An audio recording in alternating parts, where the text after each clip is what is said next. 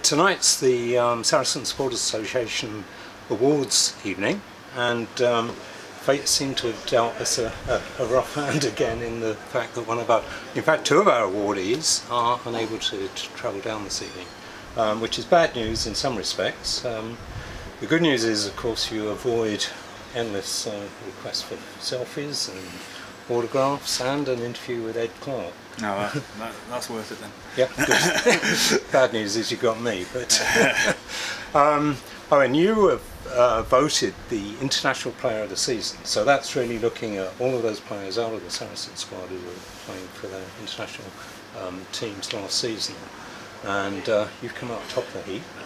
And before I actually hand over this magnificent doorstop to you, what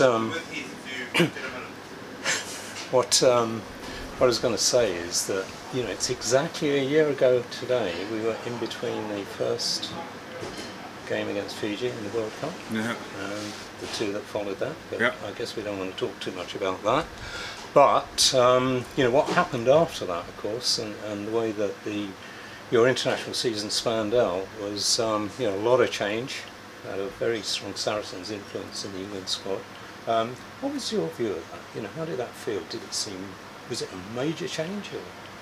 Well, it's obviously a change. Yeah, you know, different coaches bring different things. So it's obviously it's going to be different. You know, so there's a few things that got on. You know, you go through the downs to hopefully enjoy the ups. So you know, it was time for us to kick on and try and push and be better and learn from what we did in the World Cup and learn from our experiences and kick on, and thankfully we've done that so far. So a really remarkable season, you know, Grand Slam across the Six Nations, and then a whitewash down in Australia. So what are your best memories out of that? Anything in particular? All of it, yeah.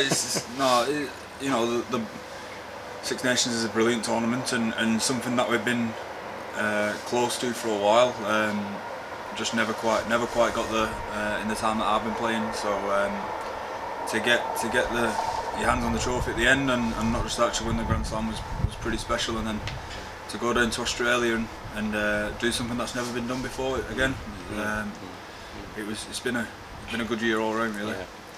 And really, that sort of brings me to the award, because that's something that you know, across the Saracens supporters, we've readily recognised your contribution to the entire success of that England side, and it's with great pleasure, you know, I'd like to hand over this award in recognition of all you've achieved there over the course of the season. Thank you very much. Cheers.